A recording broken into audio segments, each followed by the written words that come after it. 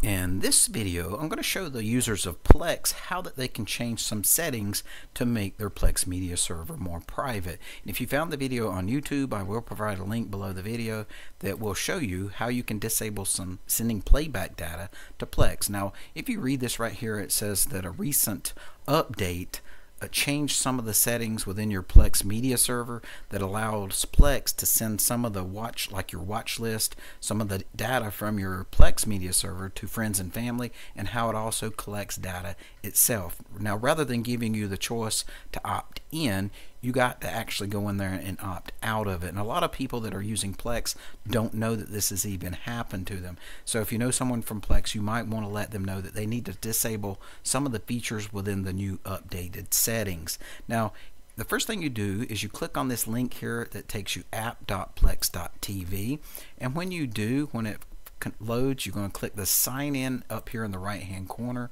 put in your Plex data, choose one of these options. I usually choose to continue with my email, and I log in. So that's that login page. Now I'm already currently logged into my accounts through my Vivaldi browser, and I'm already at the section where you can click on the icon in the upper corner and click the account section. So when you log in, you click this icon, or you can click the drop down menu and click on the account settings option. Now I'm already currently at that location within my account settings. You're going to scroll down until you see the settings section. Within the settings section, you're going to see account visibility and activity sharing.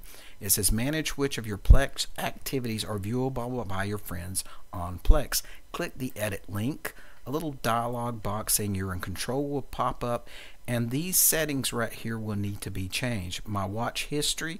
Now if you want your watch history to be emailed to your friends and friends of friends, then you can leave the settings of what they are. But I like to change this to private. I don't want any of my watch list history, my current watch list, or my ratings, or any of my friends sent to other people. So my watch list, I'm going to choose, click the drop down and choose private.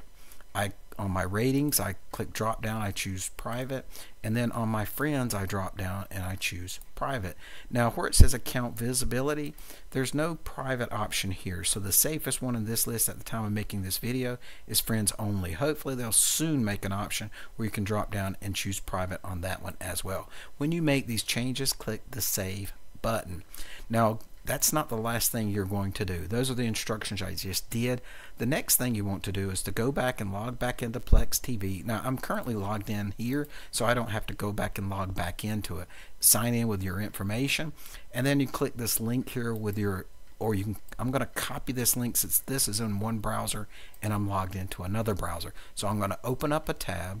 I'm going to paste this link into this browser that I'm logged in.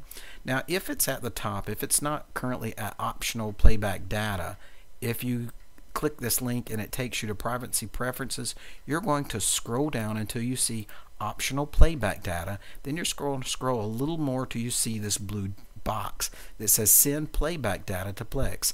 Sending us the data helps us run and improve our services. If you uncheck this button, the playback data listed above will not be collected by Plex, and the information they talk is all this information here. If you don't like that information being sent to Plex, it's by default this is turned on. All you simply do is uncheck that and it will not send playback data back to Plex. Then you're ready to close this tab. Then you're ready to hit your home button, or you can close the browser, relog back into it, and these settings that you've made changes to will now keep Plex from sending your Plex media server data to your friends and your friends of friends, and from collecting the data itself. Hopefully this video has helped someone, and have a great day.